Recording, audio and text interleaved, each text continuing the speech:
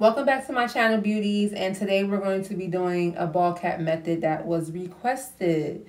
So what you're going to need is Got2b glue, okay? You're going to need your Got2b glue.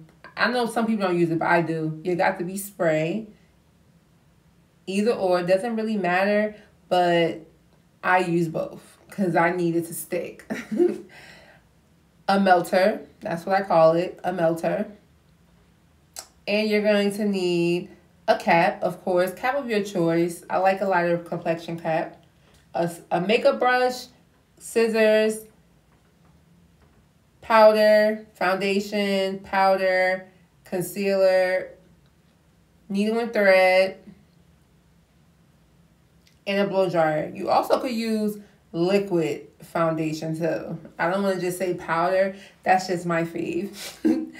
Now, you put the cap on, make sure it's over your ears, make sure it's all the way down, all the way in the back, and we're going to sew where you see me put my fingers. You're going to cut from the back of the cap. Do not cut in the front because the stocking is going to run. Even though the cap is made out of stocking material, so it runs like stockings. So you want to cut from the back so you can stop the running from coming in the front, and it's going to run in the back. You see the running in the back? Yeah, perfect. So you do that on both sides. I did on that side. Now we're going to do it on this side. Pull your ear through. And boom. Now we got the first step down. Then you're going to thread your needle. Cut it into a knot. Well, put it in a knot and then cut it. Make sure that little piece at the end is cut off because you don't want it hanging on your cap like that. Like, you want everything to be tight, neat. You don't want it to be all over the place. So we're going to sew starting from the front part of your ear. And I typically like to do this because I don't want the cap to come off on the sides. Like, sometimes you could take a shower and the cap may come off. But guess what? Doesn't really matter because you have it sewed down. See? You have it sewed down. So let's say if you're out and about and you know you're either sweating or you're swimming and maybe your cap or your wig might get, you know, a little immersed in water. At least if it does come up, it's not going to slide all the way off. You can work with it. So go all the way around your head in the back from side to side. Exactly how you see me doing it. It doesn't have to be neat. It's just to hold the cap down. And I don't know, I've never seen no one do this. I just did it for my own comfort because I don't know. Something was like, I need more stability in my cap. It kept moving. It was super hard for me to really get it down pat with the whole idea of doing a ball cap method. It took me a while to get it to how I like it. Normally with stuff like this, you really have to perfect it to your liking.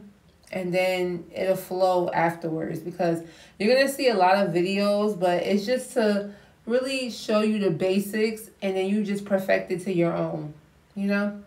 You make it your own, you do it to where it's comfortable for you, and that's basically how I learned how to do the ball cap method, and I've been doing it ever since.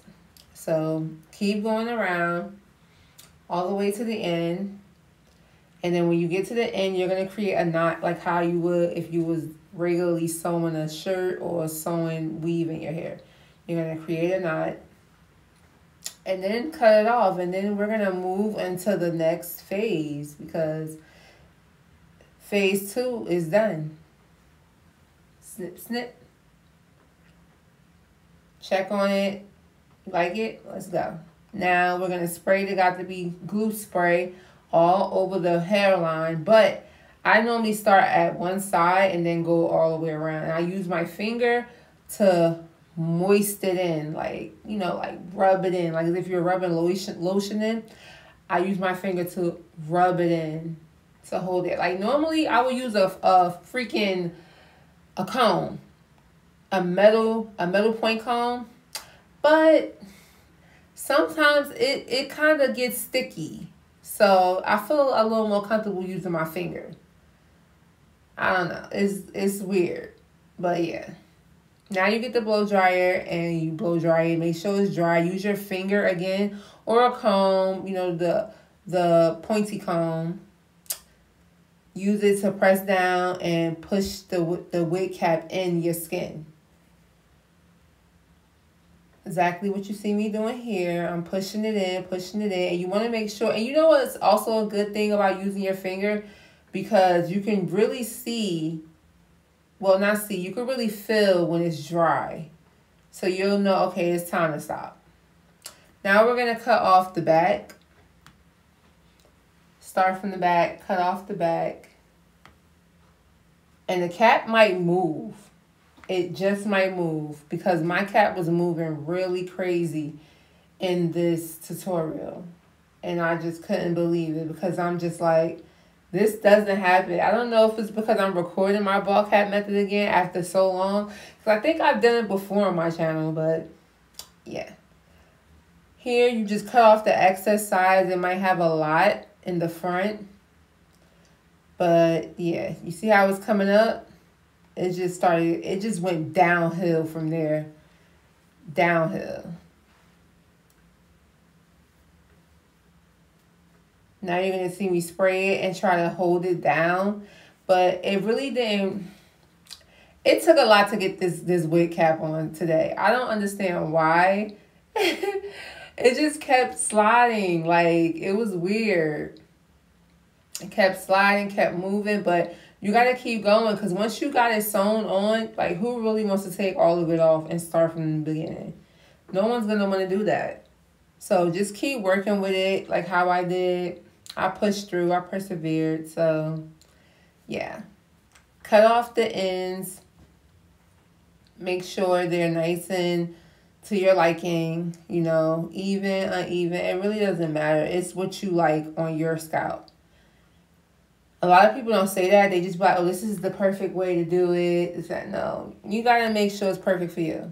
So, as you can see, it's getting worse. Like, this is what I was talking about. The stocking is just running everywhere. It's loose. It's just doing too much. So, I decided to keep cutting. Like, forget it. I'm just going to try to fix it as much as I could. And it got worse. Now, it's looking like it's not fitting my head anymore.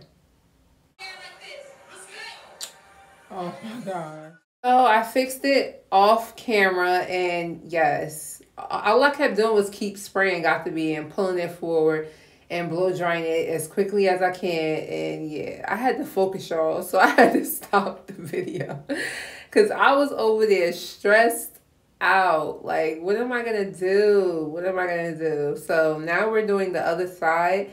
Hopefully this side won't be as bad because the other side is down. It's down. Trust me. It ain't going nowhere.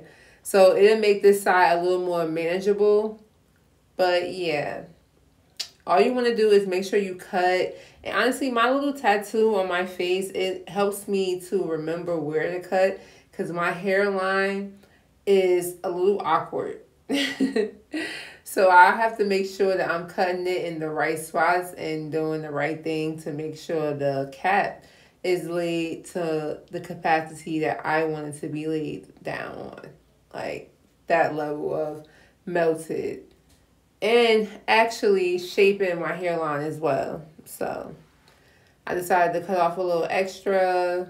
And yeah. That's how I'm able to deal with this side, because that other side, I don't know what was going on.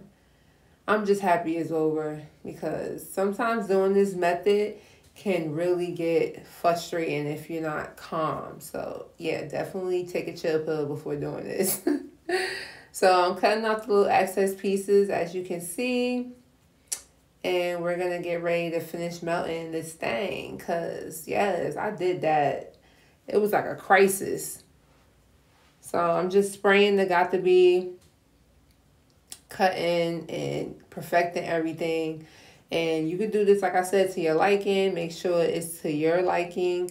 Don't follow like these videos, including mine, and think it has to go the same way. No, this is just like a little pink print that we showing you. Like, look, this is how it is for the girlies that want to learn. And, you know, sometimes you might not want to go get your hair done. You might want to just throw a quick wig on yourself. Yeah, it's always good to learn. So after you spray, make sure you always blow dry really quickly because that cap will start sliding up. It just will. Now I'm checking it out and I'm about to finish spraying, making sure everything is melted in. I'll go over it one more time with the spray. Blow dry it, and I use my finger also to press the little pieces in. As you can see, as I'm pressing it in, it's going in, right? That's exactly what I do. I use my finger, slide it forward so the hair can lay, well, not the hair. So the cap can lay down. Keep spraying it and using your finger to smooth it out. You can also use the rat tail comb with the metal tip to smooth it out as well. I just typically don't like to use it because I feel like it gets the residue on it. And the next thing you know, now the comb is getting stuck to my scalp. Well, not my scalp, to my cap that's on my scalp. And then it just makes it harder for the cap to stay down. So maybe if I figure out how to stop the residue from getting on the rat tail comb, I could probably use the comb again because I really don't like using it for this part. I typically just use my fingers. So I'm rubbing it in. As you can see here, I'm going to keep rubbing it in until I feel like that's enough. I'm good. Keep rubbing it in. And now we're going to be using the gel. The gel is just like an extra added on, like, security. That's how I feel because I don't like using the glue all the time because I just feel like my edges are so sensitive and so thin. I don't want nothing really pulling it out. The gel, one little splash, a couple of splashes, and the cap, the wig, everything is sliding. So I just feel more safer when I don't plan on wearing the wig a long period of time because honestly, I can't wear wigs a long period of time. Like, I can wear them, but I love braids, locks, ponytails as well. So typically, I will take it off after a while. Some girlies, they use the glue and they make sure it's glued because they're keeping their wig on for like 3 weeks. Especially if it's done really, really awesome by somebody. It can last, a wig install with glue can definitely last 3 to 4 weeks. Especially if you're also keeping up with it too, like tying your hair down and making sure it doesn't get wet. So I'm using my fingers to massage the gel in, just like I did with the spray, as you guys can see. And then we're going to just blow dry that right on up because it's still a little wet. And we're basically finished with the melting part. Once you do this, you're basically good after this. It's in the skin. It's not moving. The cap's not moving. Everything feels like it's on stiff time. It's not moving at all. That's what I like. When it get like that, I'm happy. Because when it's running, I am freaking out. Because, yeah, who wants to really take this down, wipe everything off, and do it all over again? No. So, yeah, I'm glad I was able to keep that side in place because I would have been super mad if I had to go back and do this whole process over. It's really tedious and you really got to take your time when you do this. So we're basically done and now we're going to the next step. This step is the melter step. So you just place the melter around like how you would when you're about to put it on a wig. And you just let it sit for a couple of seconds, a minute or two, how long you feel comfortable. And then we'll be back after at least 2 minutes. Now it's time to take off the melter and check on it. Make sure everything is melted in your skin. You know, it's not going to be perfect. It really doesn't matter. Just as long as it's nothing sticking out, and if you do find anything sticking out or something that's out of place, you might want to go back in and cut that little piece off. And it was really, really hard for me to get this off my skin. That's how I know I did a perfect job, because normally if it's not that perfect, it's going to be easy to pull up. It was type hard, so you know I did my thing. So once you get all the little pieces that's out of place off that you don't like, that's when you take the foundation, concealer, anything that you like to use, and you just place it everywhere in the front of your hairline, excuse me, and on the rest of the cap. Make sure it's really on there, and you'll know you did a good job, because honestly, it will be seeping in, and you'll start to see it like kind of disappearing, you know? You'll see it look like you're bald headed. Like how I look right now. It looks like I'm bald headed, period. Honestly, it's really easy to do once you get it down pat. You might have some mishaps here and there. You know, runny, like, yeah. Y'all see what I went through, because, yeah, that was really crazy. That never happened to me before, and it's crazy because it happened as I'm recording this. But it does that sometimes, you know. Don't be so bent on the fact that, you know, you made a little mistake here and there. So, yeah, just keep putting that in as much as you want. I like to put a lot because I really want it to blend in. And, yeah, check it out.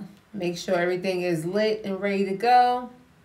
Fix whatever needs to be fixed. Add more if you need to. I might add some more somewhere, you know. Never know. But we're done. And now you want to grab your cotton swab and your alcohol and clean off your face, because you're going to have a bunch of excess powder or liquid. If you like to use like liquid concealer or liquid foundation to do your ball cap method, I like to use powder. So you're going to have a lot of that on your skin, and you don't want to break out once you put the wig on. So yeah, definitely clean it with some alcohol to get it off your edges. Make sure you get it off your ears too, because a lot of people don't know when you are doing like the concealer and the foundation part, it gets on your ears too. So make sure you're wiping your ears, wipe your forehead, and you might want to do it more than once. Don't just do it one time, because that's how you get acne on your hairline. You don't want that. So just keep wiping, try to get off as much as possible, at least to the point where you feel like, okay, yeah, that's good enough. And then you can just move on to the final conclusion, because we are basically done. Like, yeah, we're done. This is like the last part, the end all be all. We're finished. And that's it. So I hope you guys really liked my little tutorial. Yes, the hair's in the back, period. Thank you for coming to my channel. Like, comment, and subscribe. And yeah, we'll be back with the wig that I put on for this ball cap method. Thank you.